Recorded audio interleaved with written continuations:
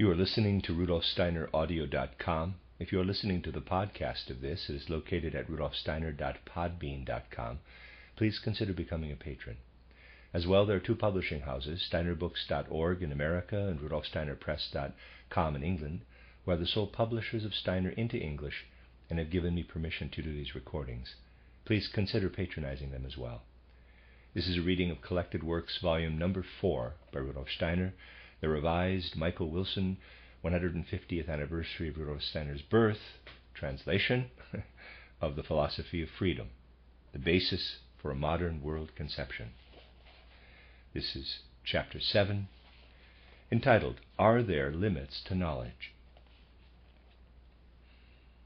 We have established that the elements for the explanation of reality are to be found in the two spheres, perceiving and thinking. It is due, as we have seen, to our organization that the full, complete reality, including our own selves as subjects, appears at first as a duality. The act of knowing overcomes this duality by fusing the two elements of reality, the percept and the concept gained by thinking, into the complete thing. Let us call the manner in which the world presents itself to us, before it has taken on its true nature through our knowing it, quote, the world of appearance, close quote, in contrast to the unified whole composed of percept and concept. We can then say, the world is given to us as a duality, and knowledge transforms it into a unity. A philosophy that starts from this basic principle may be called a monistic philosophy or monism. Opposed to this is the two-world theory or dualism. The latter does not assume just that there are two sides of a single reality which are kept apart merely by our organization, but that there are two worlds, absolutely distinct from one another. It then tries to find in one of these two worlds the principles for the explanation of the other. Dualism rests on a false conception of what we call knowledge.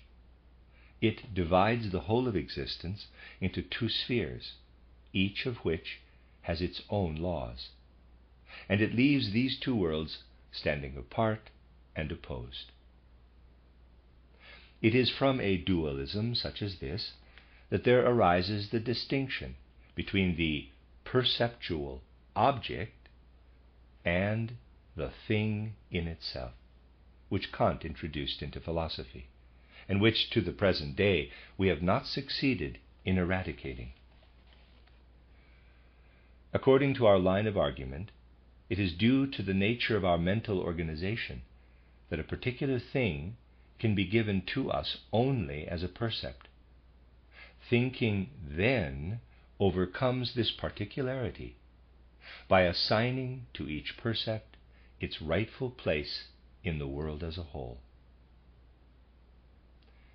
As long as we designate the separated parts of the world as percepts, we are simply following in this separating out a law of our subjectivity.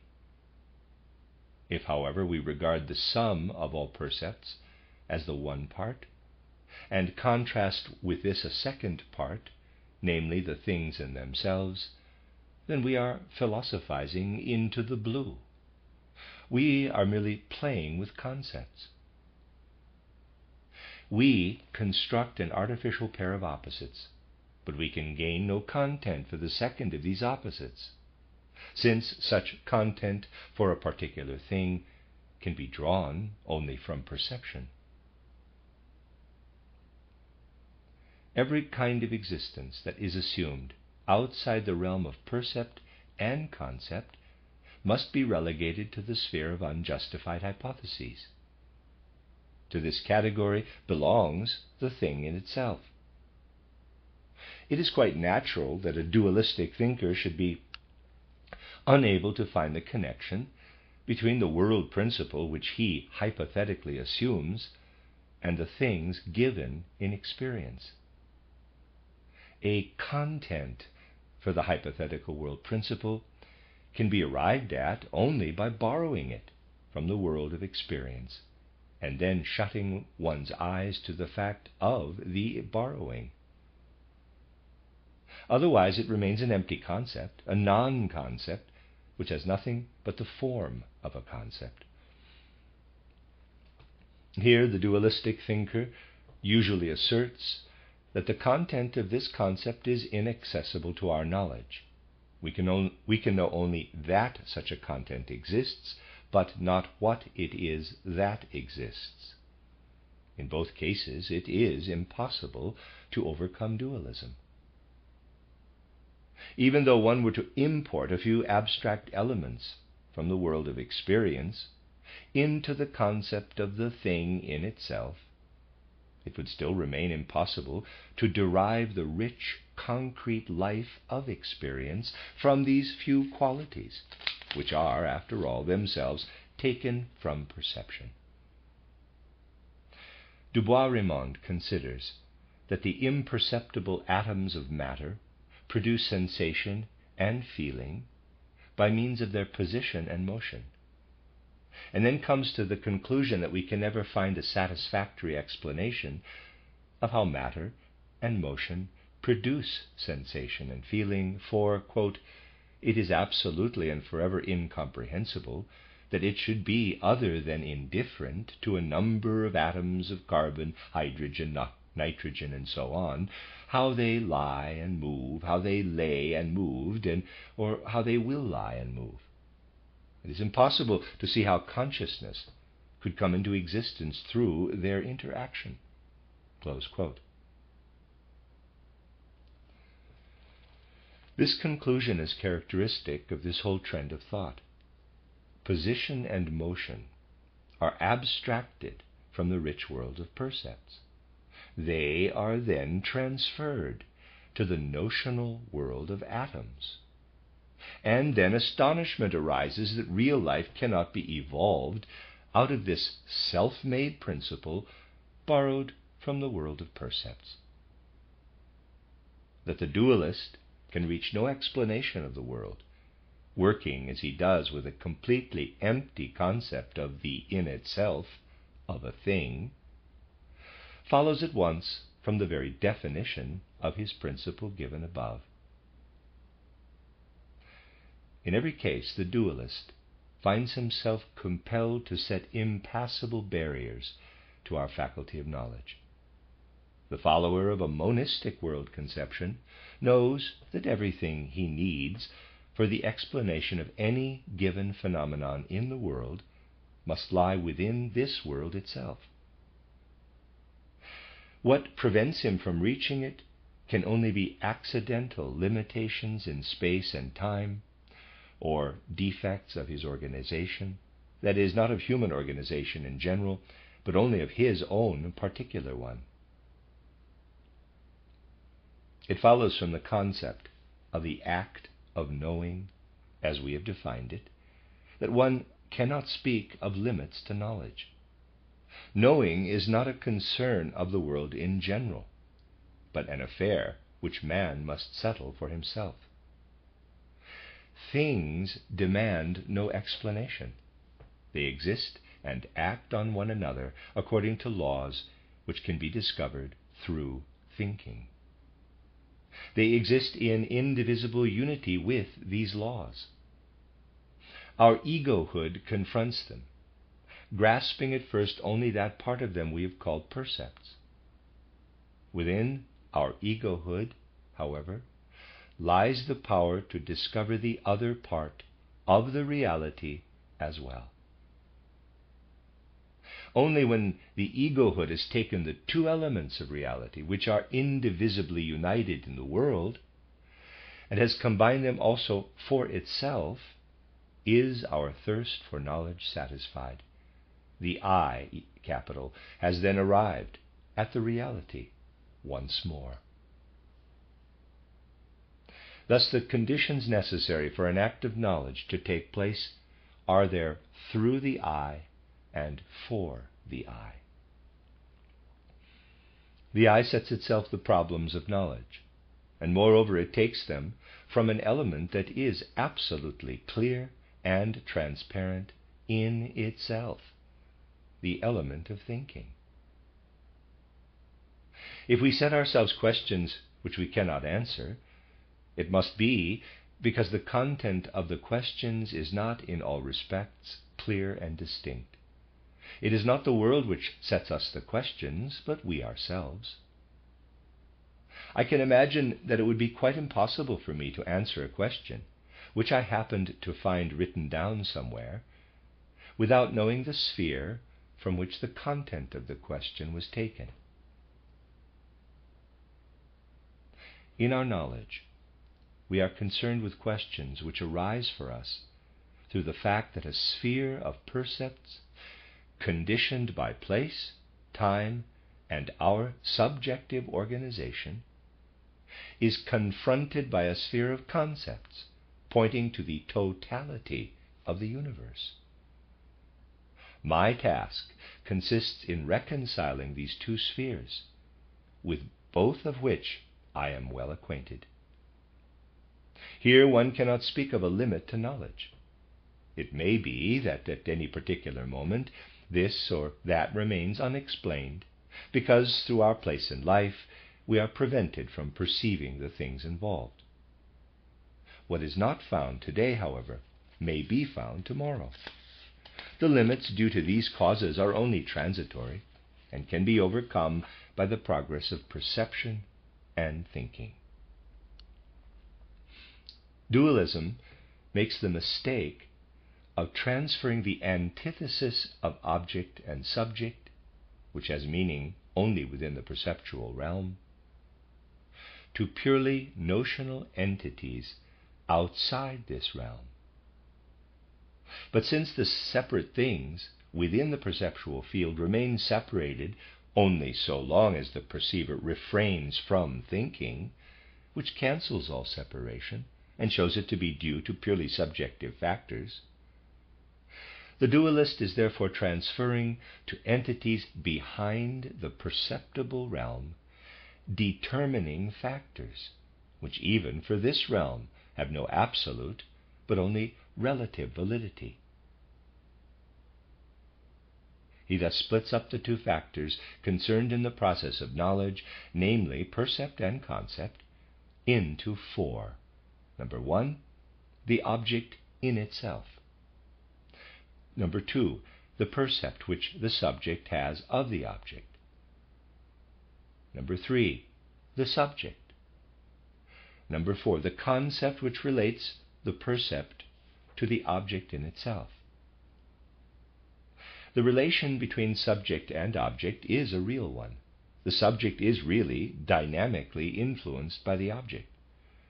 This real process is said not to appear in consciousness.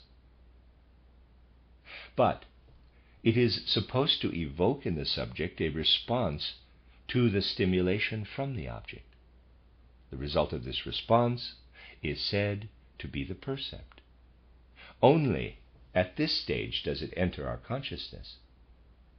The object is said to have an objective, independent of the subject, reality. The percept a subjective reality. This subjective reality is referred by the subject to the object. This reference is called an ideal one. With this, the dualist therefore splits up the process of knowledge into two parts. The one part, namely the production of the perceptual object out of the thing in itself, he conceives of as taking place outside consciousness, whereas the other, the combination of percept with concept, and the reference of the concept to the object, takes place according to him within consciousness. With these presuppositions, it is clear why the dualist believes his concepts to be merely subjective representatives, and what is there prior to his consciousness. Let me read that again. With these presuppositions, it is clear why the dualist believes his concepts to be merely subjective representatives of what is there prior to his consciousness. The objectively real process in the subject, by means of which the percept comes about, and still more, the objective relations between things and themselves, remain for such a dualist inaccessible to direct knowledge. According to him, man can obtain only conceptual representatives of the objectively real. The bond of unity which connects things with one another, and also objectively with the individual mind of each of us, as thing in itself, lies beyond our consciousness in a being in itself, of whom, once more, we can have in our consciousness merely a conceptual representative. The dualist believes that he would dissolve away the whole world into a mere abstract scheme of concepts, did he not insist on real connections between the objects besides the conceptual ones. In other words, the ideal principles which thinking discovers seem too airy for the dualist, and he seeks in addition real principles with which to support them. Let us examine these real principles a little more closely. The naive person, naive realist, regards the objects of external experience as realities. The fact that his hands can grasp these objects and his eyes see them is for him sufficient proof of their reality. Quote, "Nothing exists that cannot be perceived," close quote, is, in fact, the first axiom of the naive person, and it is held to be equally valid in its converse. Quote, "Everything that can be perceived exists," close quote.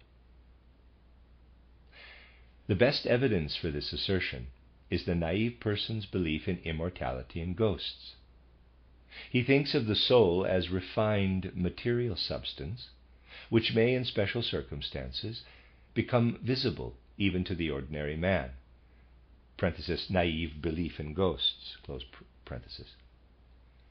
In contrast with this real world of his, the naive realist regards everything else, especially the world of ideas, as unreal, or, quote, "merely ideal," close quote.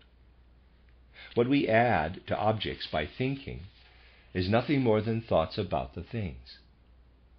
Thought adds nothing real to the percept.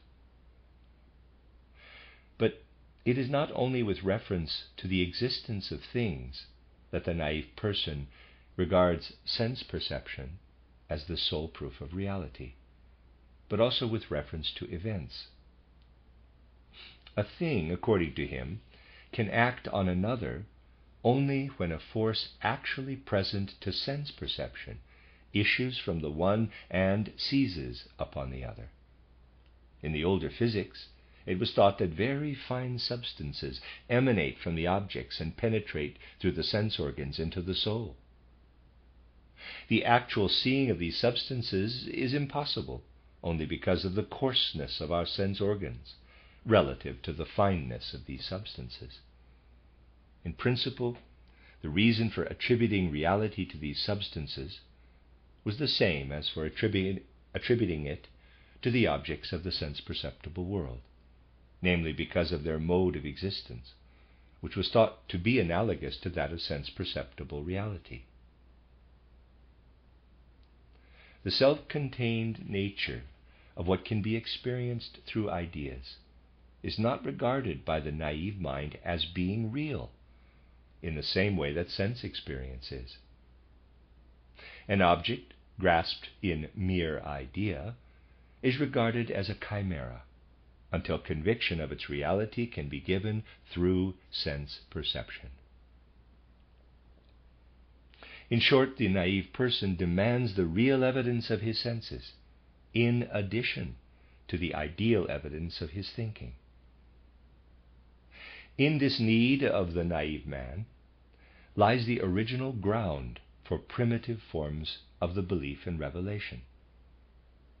The God who is given through thinking remains to the naive mind always a merely notional God.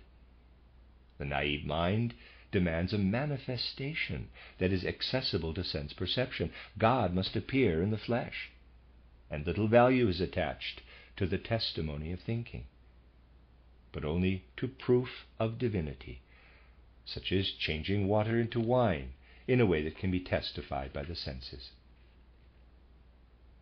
Even the act of knowing itself is pictured by the naive person as a process analogous to sense perception.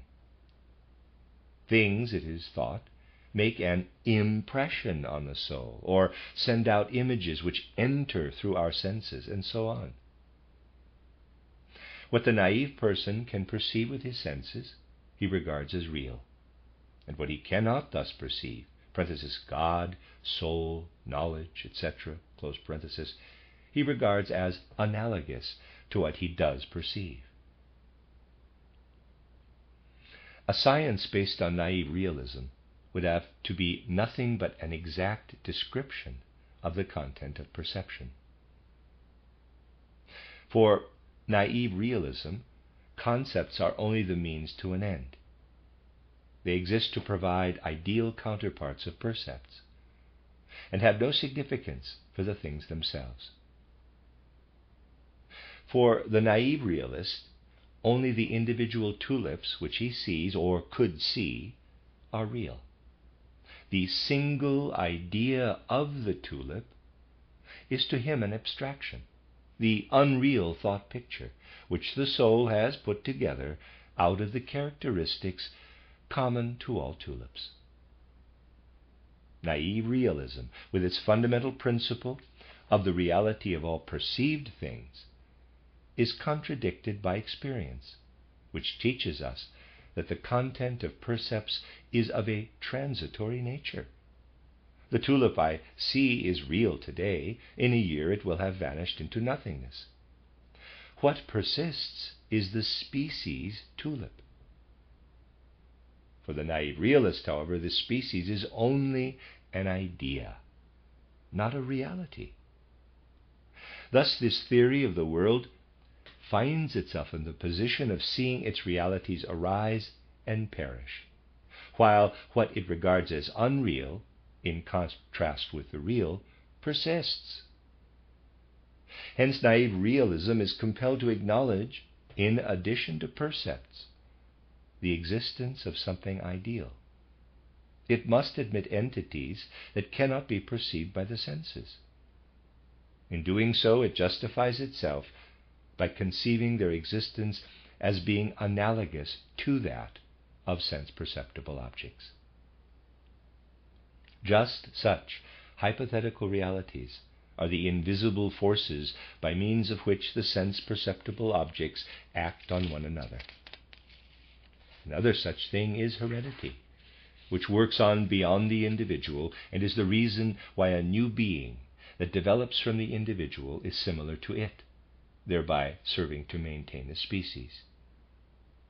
Such a thing again is the life principle permeating the organic body, the soul, for which the naive mind always finds a concept formed in analogy with sense realities, and finally the naive man's divine being. This divine being is thought of as acting in a manner exactly corresponding to the way in which man himself is seen to act, that is, anthropomorphically. Modern physics traces sensations back to processes of the smallest particles of bodies, and of an infinitely fine substance called ether, or to other such things. For example, what we experience as warmth is, within the space occupied by the warmth-giving body, the movement of its parts.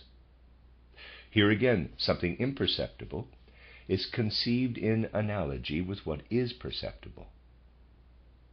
In this sense, the perceptual analog to the concept, in quotes, body, would be, shall we say, the interior of a totally enclosed space, in which elastic spheres are moving in all directions, impinging one on another, bouncing on and off the walls, and so on. Without such assumptions, the world would fall apart for the naive realist into an incoherent aggregate of percepts without mutual relationships and with no tendency to unite. It is clear, however, that naive realism can make these assumptions only by an inconsistency. If it would remain true to its fundamental principle, that only what is perceived is real, then it ought not to assume a reality where it perceives nothing. The imperceptible forces which proceed from the perceptible things are in fact unjustified hypotheses from the standpoint of naive realism. And because naive realism knows no other realities, it invests its hypothetical forces with perceptual content. It thus ascribes a form of existence, perceptible existence, to a sphere where the only means of making any assertion about such existence, namely sense perception, is lacking. This self-contradictory theory leads to metaphysical realism. This constructs, in addition to the perceptible reality, an imperceptible reality, which it conceives on the analogy of the perceptible one. Therefore, metaphysical realism is of necessity dualistic. Wherever the metaphysical realist observes a relationship between perceptible things, such as when two things move toward each other, or when something objective enters consciousness, there he sees a reality. However, the relationship which he notices can only be expressed by means of thinking. It cannot be perceived.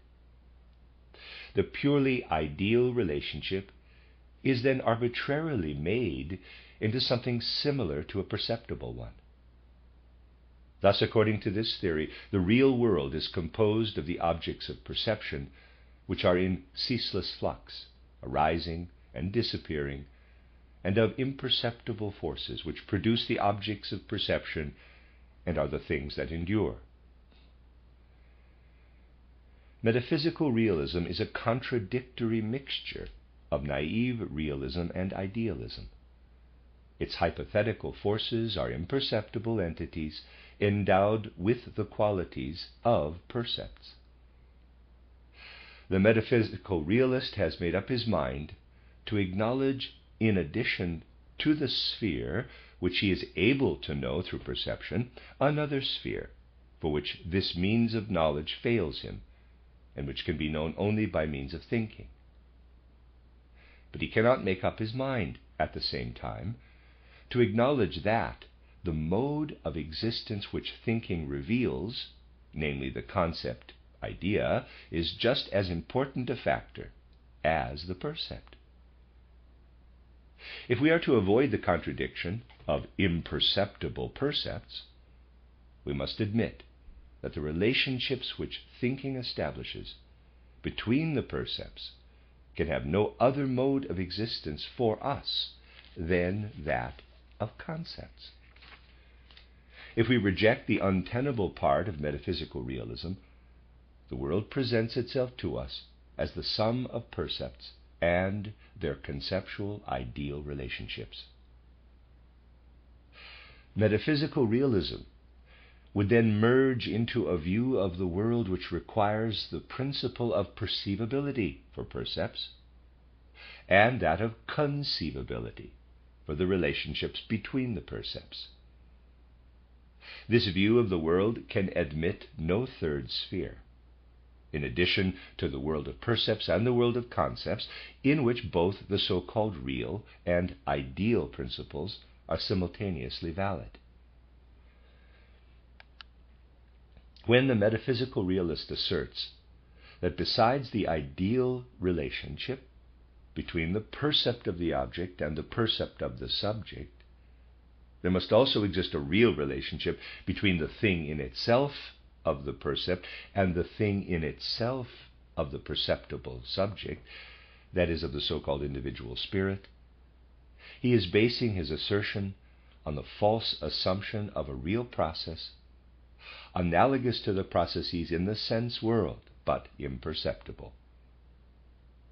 Further, when the metaphysical realist asserts that we enter into a conscious ideal relationship to our world of percepts, but that to the real world we can have only a dynamic force relationship, he repeats the mistake we have already criticized. One can talk of a dynamic relationship only within the world of percepts, in the sphere of the sense of touch, but not outside that world. Let us call the view characterized above, into which metaphysical realism merges when it discards its contradictory elements, monism, because it combines one-sided realism with idealism into a higher unity. For naive realism, the real world is an aggregate of perceived objects, percepts. For metaphysical realism, not only percepts but also imperceptible forces are real. Monism replaces forces by ideal connections which are gained through thinking. The laws of nature are just such connections. The law of nature is in fact nothing but the conceptual expression of the connection between certain percepts. Monism never finds it necessary to ask for any principles of explanation for reality other than percepts and concepts. It knows that in the whole field of reality there is no occasion for this question. In the perceptual world, as it presents itself directly to perception, it sees one half of the reality. In the union of this world with the world of concepts, it finds the full reality. The metaphysical realist may object to the adherent of monism. It may be that for your organization, your knowledge is complete in itself, with no part lacking.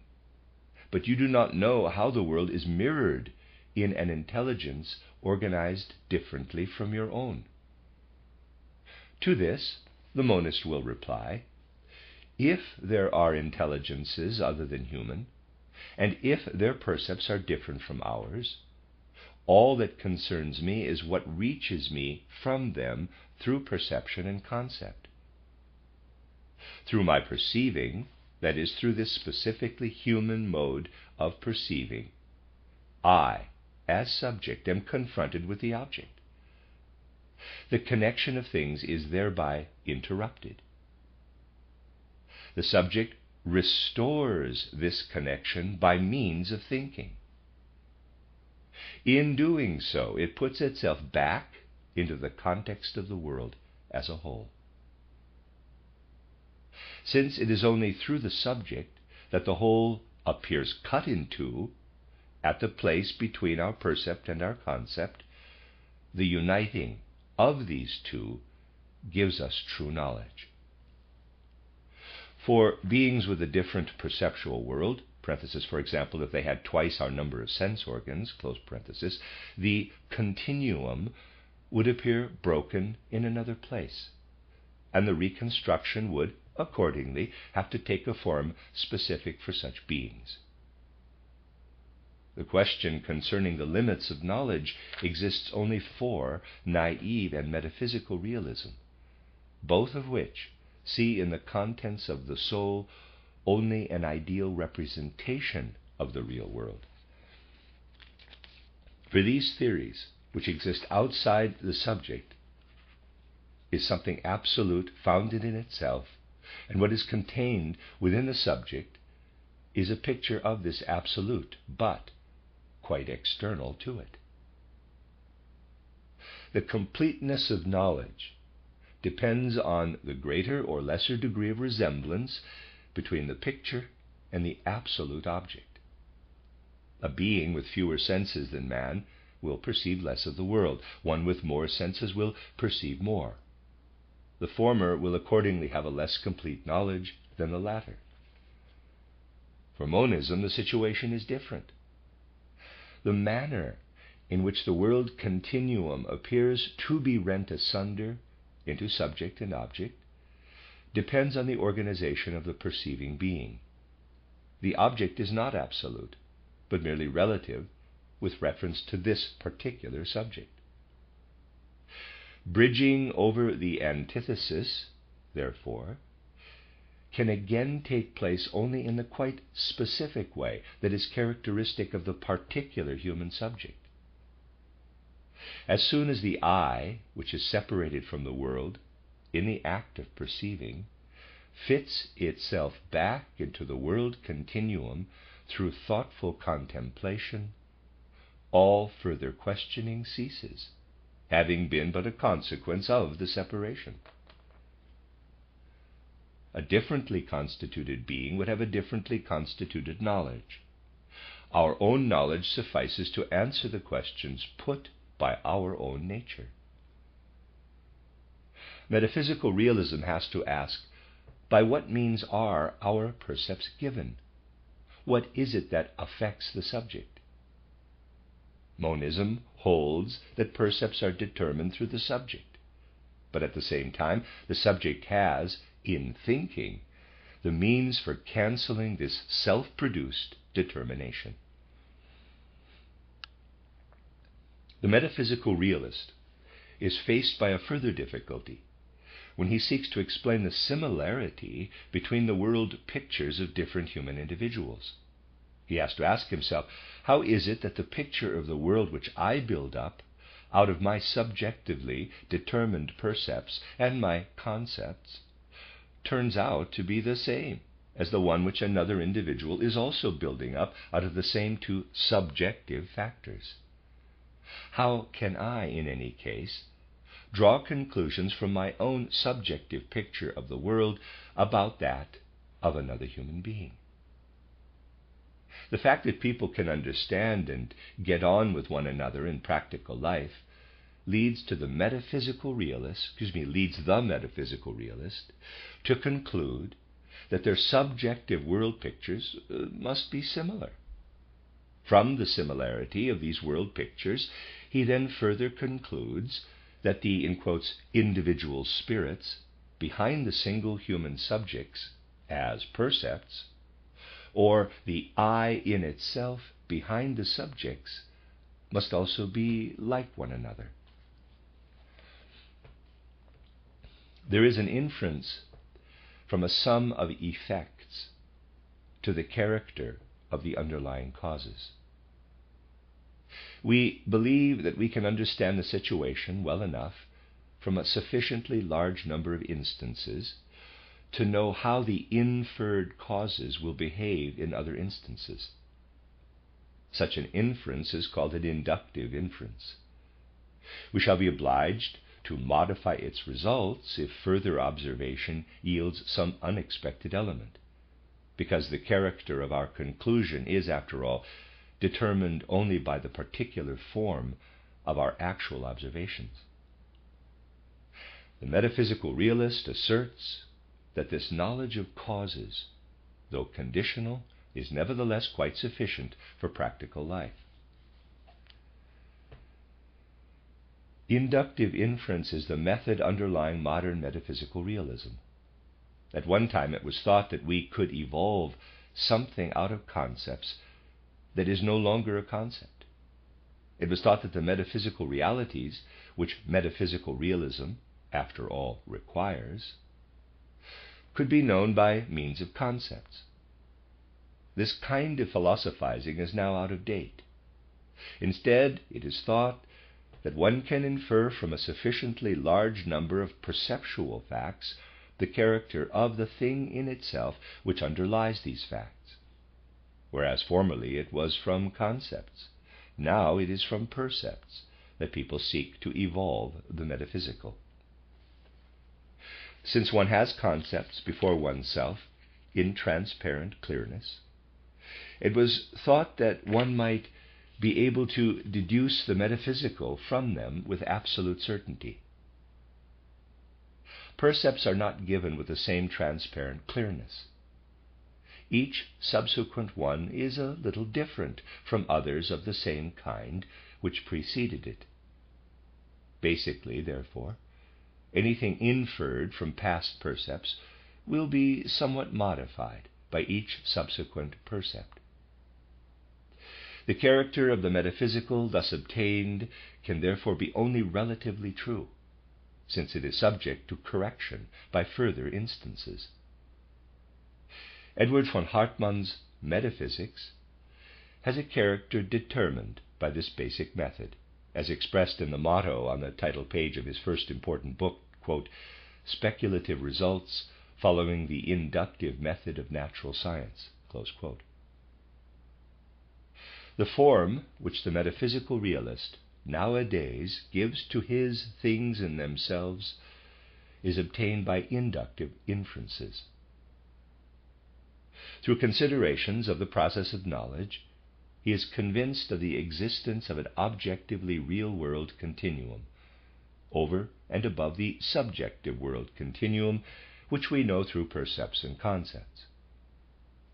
The nature of this reality he thinks he can determine by inductive inferences from his percepts. That's the end of the proper part of chapter 7. This is now the author's edition from 1918. For the unprejudiced observation of what is experienced through percept and concept, as we have tried to describe it in the foregoing pages, certain ideas which originate in the field of natural science are repeatedly found to be disturbing. Thus it is said that in the spectrum of light the eye perceives colors from red to violet. But in the space beyond the violet there are forces of radiation for which there is no corresponding color perception in the eye, but instead there is a definite chemical effect. In the same way, beyond the limit of the red, there are radiations having only an effect of warmth. By studying these and other similar phenomena, one is led to the view that the range of man's perceptual world is determined by the range of his senses, and that he would be confronted by a very different world if he had additional or altogether different senses. Anyone who chooses to indulge in extravagant flights of fancy, for which the brilliant discoveries of recent scientific research offer such tempting opportunities, may well arrive at the conclusion that nothing enters the human being's field of observation except what can affect the senses, which his bodily organization has evolved. He has no right to regard what is perceived, limited as it is by his organization, as in any way setting a standard for reality. Every new sense would confront him with a different picture of reality. Within its proper limits, this view is entirely justified. But if anyone allows this view to confuse him in his unprejudiced observation of the relationship of percept and concept as set out in these chapters, then he will bar his own way to any realistic knowledge of man and of the world. To experience the essential nature of thinking, that is, to work one's way into the world of concepts through one's own activity, is an entirely different thing from experiencing something perceptible through the senses. Whatever senses man might possibly have, not one would give him reality if his thinking did not permeate with concepts whatever he perceived by means of it. And every sense, however constructed, would, if thus permeated, enable him to live within reality. This question of how he stands in the world of reality is untouched by any speculations he may have as to how the perceptual world might appear to him if he had different senses. We must clearly understand that every perceptual picture of the world owes its form to the organization of the perceiving being, but also that the perceptual picture which has been thoroughly permeated by the experience of thinking leads us into reality. What causes us to inquire into our relationship to the world is not the fanciful pictures of how different the world would appear to other than human senses, but the realization that every percept gives us only a part of the reality concealed within it. In other words, that it directs us away from its inherent reality.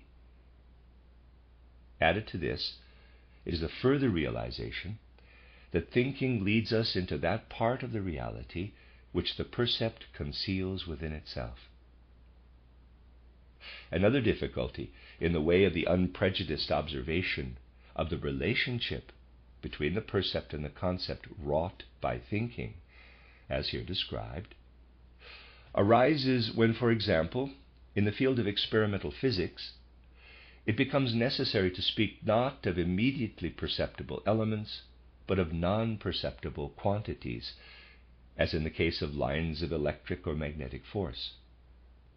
It may seem as if the elements of reality of which physicists speak had no connection either with what is perceptible or with the concepts which active thinking has wrought.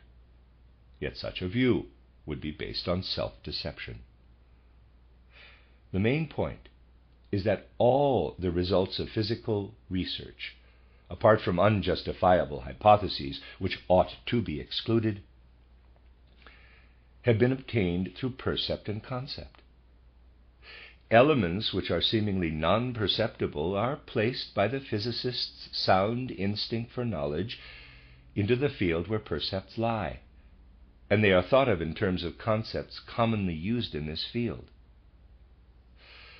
The strengths of electric or magnetic fields and such like are arrived at in the very nature of things by no other process of knowledge than the one which occurs between percept and concept.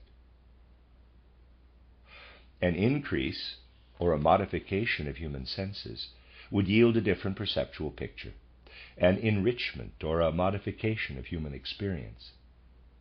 But even with this experience, one could arrive at real knowledge only through the interplay of concept and percept. The deepening of knowledge depends on the powers of intuition which express themselves in thinking. See page 80. In the living experience which develops within thinking, this intuition may dive down to greater or to lesser depths of reality. An extension of the perceptual picture may provide stimulation for this diving down of intuition, and thus indirectly promote it.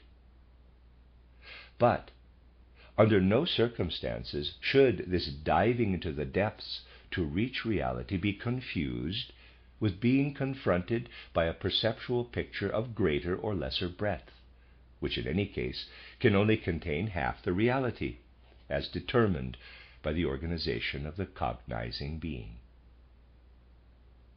If one does not lose oneself in abstractions, one will realize that for a knowledge of human nature, it is a relevant fact that in physics one has to infer the existence of elements in the perceptual field for which no sense organ is tuned, as it is for color or sound.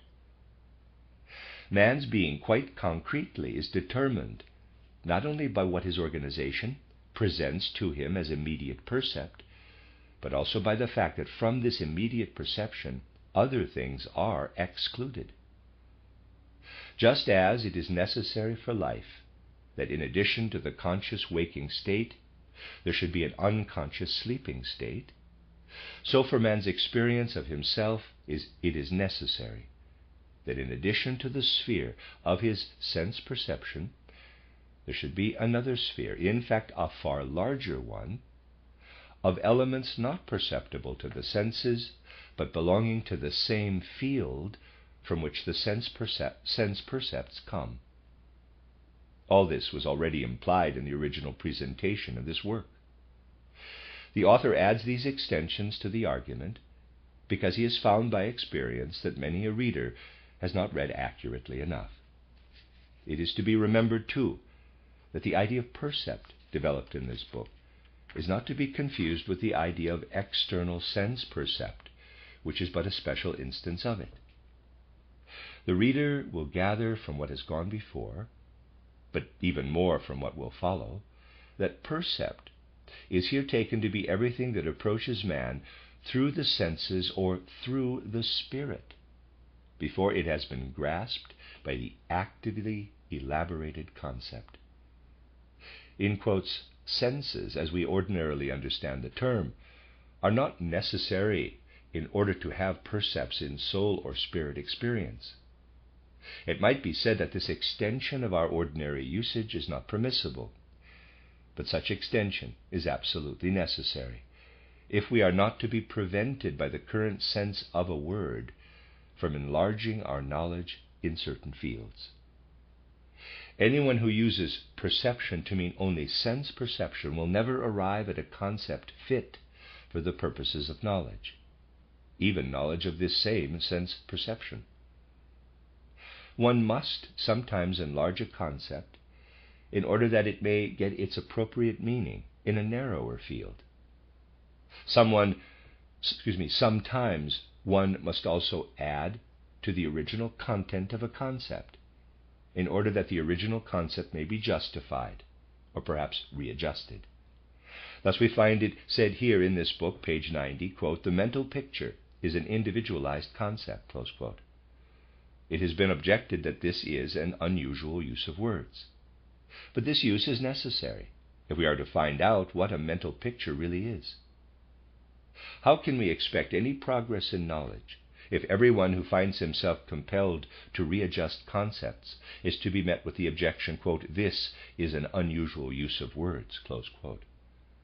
That's the end of chapter 7 and the end of the first part of the book, The Philosophy of Freedom. The next half of the book is called The Reality of Freedom, and we'll begin with chapter 8.